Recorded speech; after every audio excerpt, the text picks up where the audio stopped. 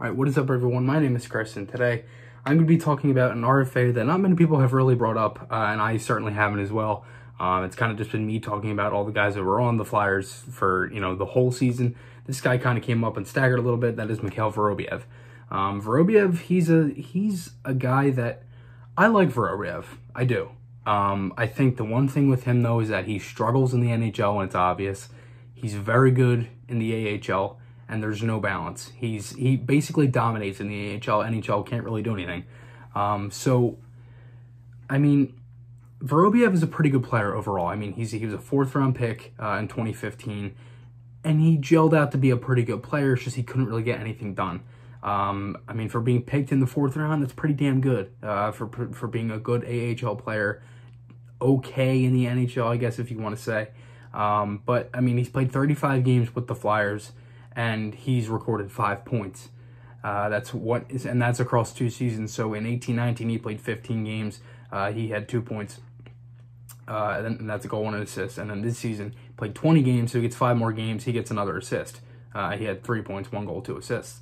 And in 18-19, he was just a solid 0 for the plus-minus. And then this season, he was -5 when the team was really good. AHL numbers. So he basically started out 15-16, 16-17. He's in the KHL. He was already drafted by the Flyers. And then in 17-18, he basically was AHL 58 games. He had 29 points, 9 goals, 20 assists. 18-19 in 42 games with the Phantoms, 26 points, 7 goals, 19 assists. And then 19-20 with the Phantoms, 28 points, 12 goals, 16 assists. And he's a +9. So he plays better down in Lehigh Valley. He can't really do anything in the NHL. So basically at this point, he's on the last year of his entry-level contract. He will be an RFA. Honestly, I'm thinking a team could pick him up if they wanted to.